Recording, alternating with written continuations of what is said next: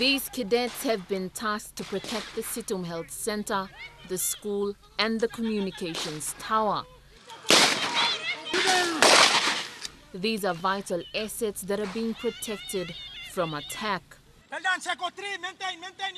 This is the third phase of the Joint Forces Academy's exercise Last Chance, which started last week. We've already gone through the defensive, offensive part of the exercise, and we're into the third phase, which is the stability operations exercise.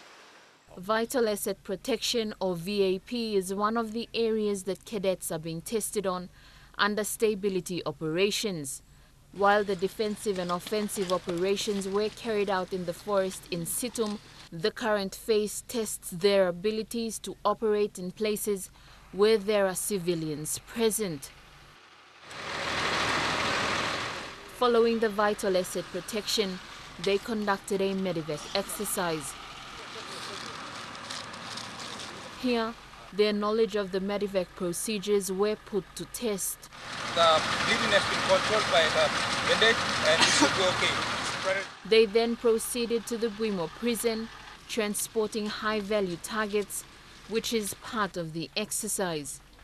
While the exercise has progressed, Exercise Controller Captain Degg Joekari says the weather has been a challenge.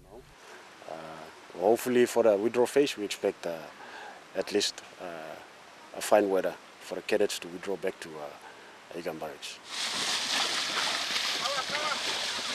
Lucy Kopana, National EMTV News, Ley.